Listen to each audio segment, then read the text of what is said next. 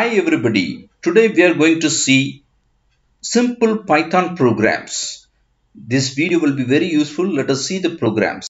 Write a program using functions to check whether a number is even or odd. Now let us see the aim of the program. Create a program using functions to check whether a number is even or odd. This is a very simple Python program. We are going to use functions. Let us see the source code. Def odd even of a.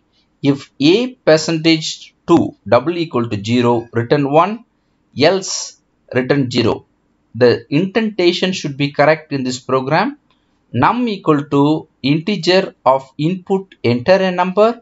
If odd even of num double equal to 1, print the given number is even. Elif odd even number double equal to 0, print the given number is odd.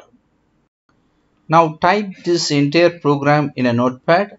Let us save this file as odd or even.py. Let us save this file. So you can see I have saved this as odd or even.py. Now let us open this program in the folder and let me type cmd. That is, I'm going to open the command prompt. In the command prompt, let me type python odd or even.py.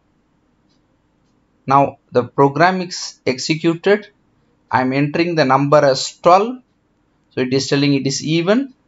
Let me once again execute the program. Now I am entering 11. The result is displayed as odd. Now the final result. Thus the above program is executed and the required output is obtained.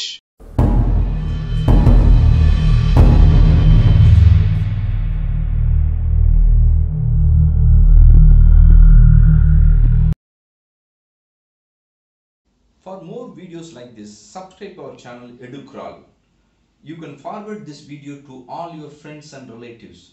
During this COVID period, these types of videos will be very useful to them. Please share. Thank you.